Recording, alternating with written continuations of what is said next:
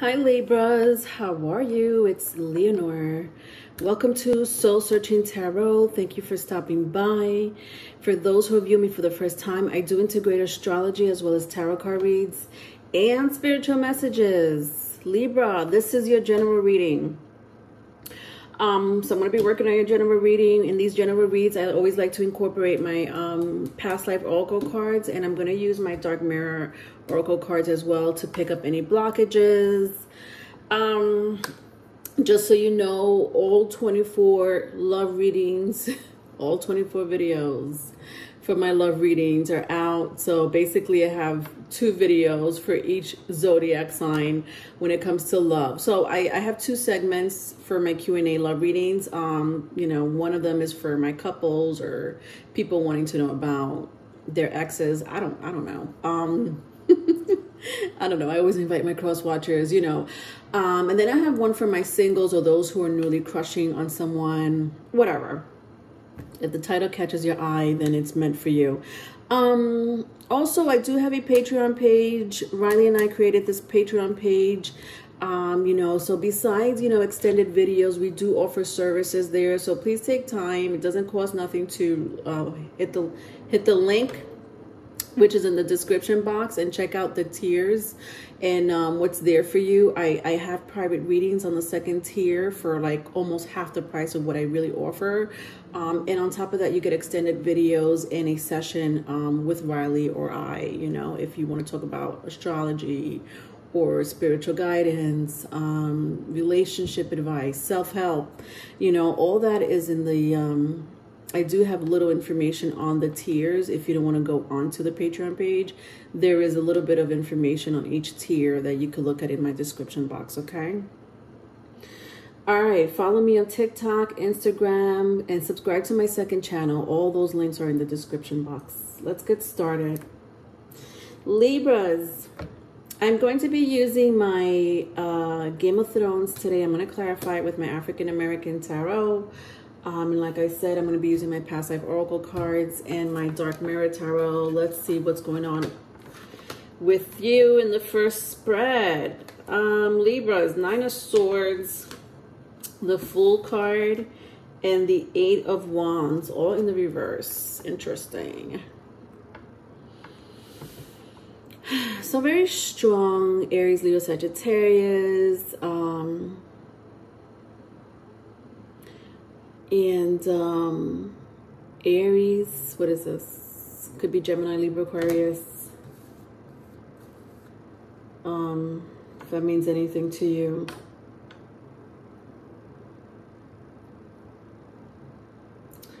I do sense some type of confusion here.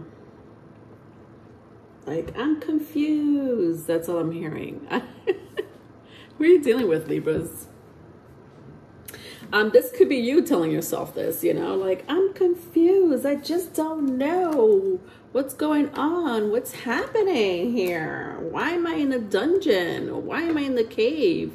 Or why are there spears, you know, going down this, you know, targeting this village with a black crow following it? You know, like, whatever. I'm just making fun. But nevertheless, like, there is huge confusion either with you or with someone you know. This someone here needs to be like, they need answers. All right, let's clarify, because I just keep getting confusion. Someone here is confused. All right, so I have the Moon, the Temperance, and the 7 of Pentacles. All right, the Moon came out in the reverse, so you could be dealing with a Cancer, could be Pisces, Sagittarius with the Hermit card, and then I have 7 of Pentacles here. My Moon card came out in the reverse, however. All right. Yeah. Okay. Well, somebody's not in the right head. Somebody is not in their right frame of mind. And I hate to say it like that. And I'll figure out why. I sense like there's a conflict here of energies, a conflict of energies with the Moon card and the Temperance card here. Like someone is always in their heads, while the other person is more about the here and now. Like someone here likes to meditate. Like meditation is their way of healing, while the other person, their way of healing is not, it's either by taking, you know, Western medicine. Do you know what I mean? Like medicating themselves. Nothing's wrong with that. I'm not judging anything, but it's just like a conflict of energies, a conflict of healing. Like there's a conflict. There's somebody here is like, the way I heal myself is by meditating or by going by the river or taking long walks, while the other person's like, well, the way I heal myself is by being delusional. God. All right, how can I be nicer, spirit guides? Can you tell me how to be nicer with my words?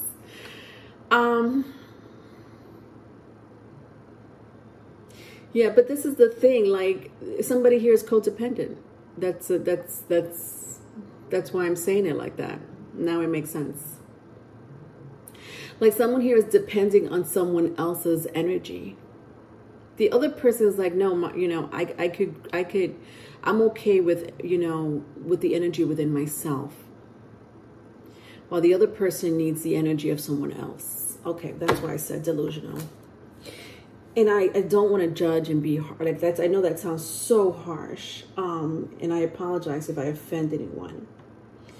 But codependency can be an illusion. Do you understand? Because you have this idea of like, you know, this other person can save you, when the only person that can save you is you.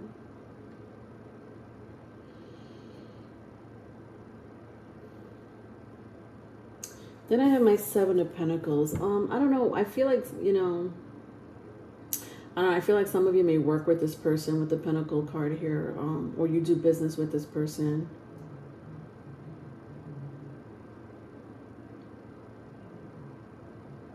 Or you met at a job.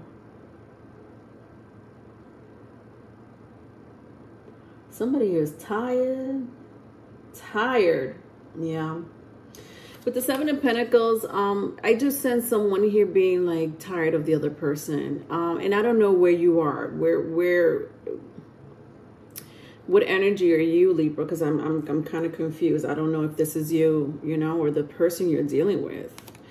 I just sense, however, the more spiritual person is ahead of the game. Interesting, because when I see the skeleton racing right by the spiritual person, and I say spiritual because, you know, the temperance card was here. So you could be dealing with a Sagittarius, doesn't have to be, but you could have a Sagittarius in your chart. But like this person knows how to deal with the spirits. They know how to tap into frequencies and dimensions. And the other person does not. There's nothing spiritual about the other person. And even if they are spiritual, it's just that they're at a very low frequency. They're not as a high frequency as you, Libra. Okay, so that's a conflict of energy. All right, big time. Ay Dios. All right, let's go to the second spread. All right, so I have Judgment, King of Swords in the reverse, and the World. There's a lot of majors here for you guys. I got 1, 2, 3, 4, 5 majors. Interesting. All right, so I got Scorpio, fire, energy as well. Aries, Leo, Sagittarius. Aquarius, again, if that means anything to you, or Earth sign. Virgo, Capricorn, Taurus.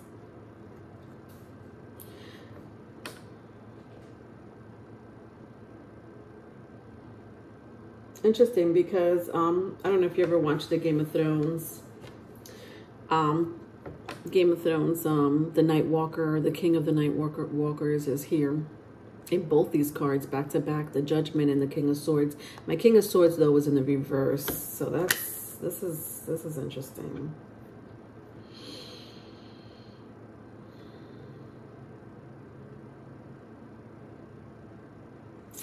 I don't know. I don't like this energy.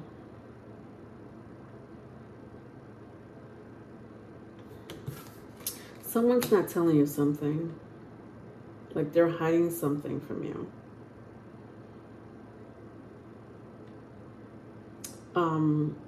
It's the way they manifest. Somebody is an amazing manifester.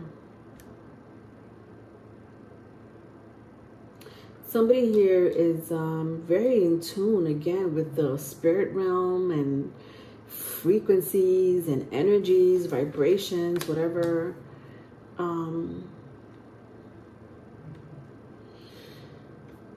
Someone here could travel without physically traveling. And these are spiritual gifts, you know, these are supernatural abilities. It's just that as they're hiding, like, I don't like that the King of Swords was in the reverse, though. When I put all these cards together.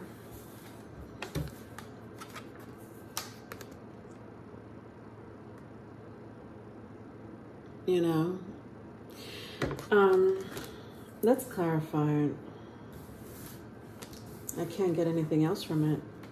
All right, I have 4 cards here.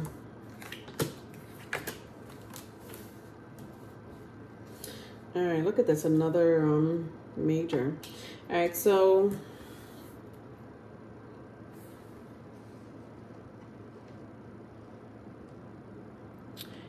I have the Strength card.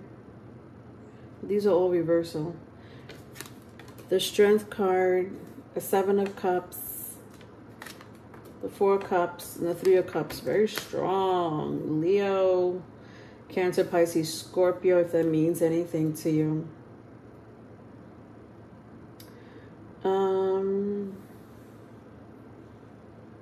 There's something very childlike about someone here.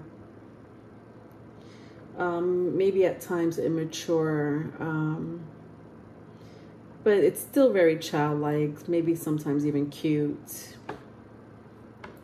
I don't know, you take that as it resonates, Libra. I don't know if you find immaturity cute. So listen, if you really love someone, you may find it cute.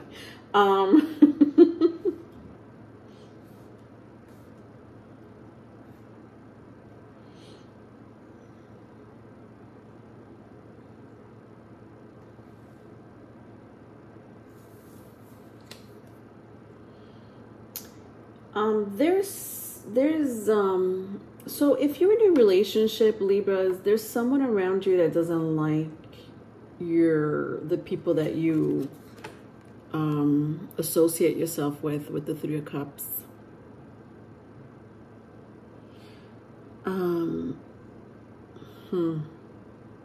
Yeah, my crowd here, you're in a relationship with someone.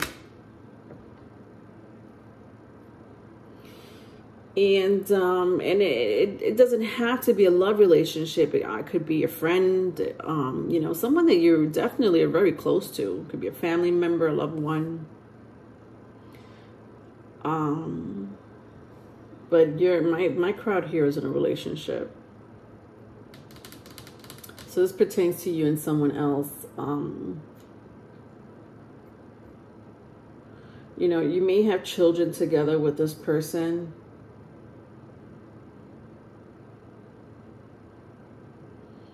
There's, you know, honestly, like I'm hearing for a small group of you, you don't know if this is going to work out long term. It's kind of bothering you. Like when I see the 4 of Cups and the 3 of Cups together in the reverse, like you just don't see it working out long term. So even if you're in a committed relationship with this person, I'm sensing that someone here wants out.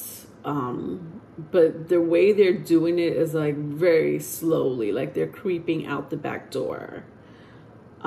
Maybe that's what this person is hiding, because someone is hiding something with the King of Swords. Like somebody here is not open about something, you know? Like even I can't pick up the energy of this King of Swords. It's insane. But I am getting little bits and pieces, and don't worry, I'll get down to more info if I have to. But I am picking that up.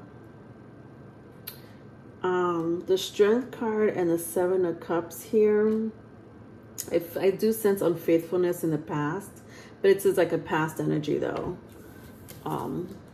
You know, it could be one of the reasons why somebody wants to exit out the relationship, but it just sense, I do sense that it is a past energy. So I don't know if you know that your person, Libra, vice versa, if it's vice versa, if they were unfaithful in the past, like it's the past, you know, but it's still, the energy is lingering. Somebody's still really thinking about it though, with the Strength card and the Seven of Cups in the reverse.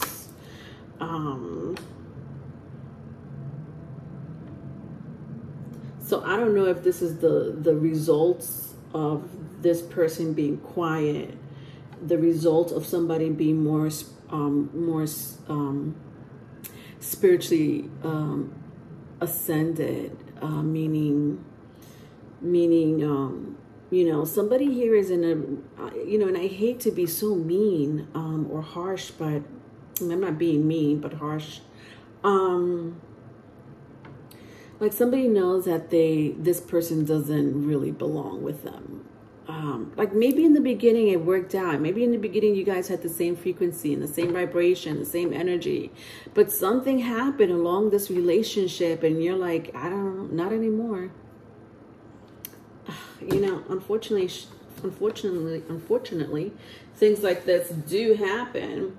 At the bottom of the deck, I do have the Star card. Again, very strong Aquarius energy, if that means anything to you. I do feel like this is an ex. Somebody here is still thinking about an ex. Somebody here could have cheated with an ex.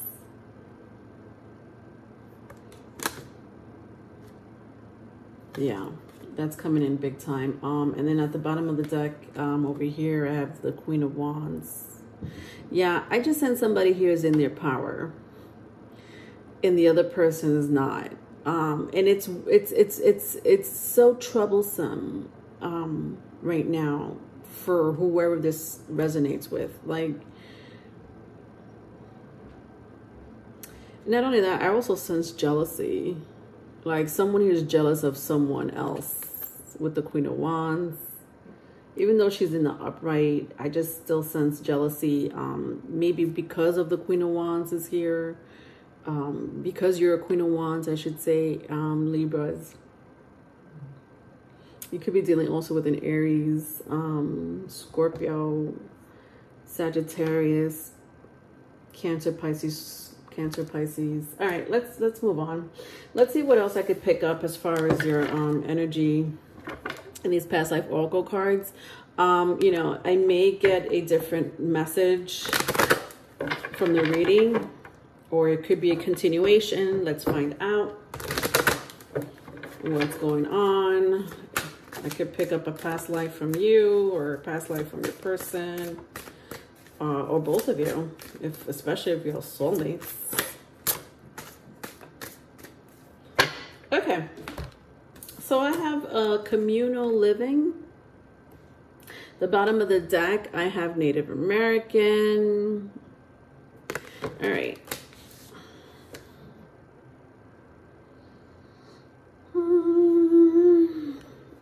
If I keep going, it's calling my name, but it's it's calling me. I see scribe and writer. So somebody here could be a very creative writer, or wants to aspire to be a writer, a singer, something about creativity here anyways. If I keep going, I see leaving or travel. It just keeps calling me. Somebody here could travel for business, leave, or just live long distance. All right, I'm over it. Let's go to communal living in Native American. Cool. All right. There's something very enclosed about the relationship you're in, interestingly enough. Like, my crowd here doesn't like to be trapped in relationships when I see communal living and Native American. it just feels so, like, I feel like some of you are trapped in a relationship, but not in a horrific way. I do, honestly, I do pick up some dark energy. I'm not gonna lie. For a small group of you, there's a dark energy that's rising from these cards. Okay, I don't want to address it so much so, but I am picking it up. I know it's not going to pertain to all of you. I just know that somebody here has amazing spiritual gifts and abilities. This person could be very, you know, this person is the person that could be very high vibrational. This person could also be the one that's very low vibrational. So I don't know. Nevertheless, I did pick up some type of crazy energy there. But I just sense, Libras, that you don't like to be trapped. And you take that as it resonates. Do you not like to be trapped in long-term relationships? Is that the problem? Do you not like to be trapped in a, you know, a person telling you what to do constantly, you know, or checking up on you constantly, or calling you constantly, or something like that? I don't know. Like, you don't like that. Your spirit is not into that shit, by the way. Could be you, could be this person. Let's see what's blocking you. Let's take one oracle card here from my dark mirror tarot. Let's see what else I could pick up.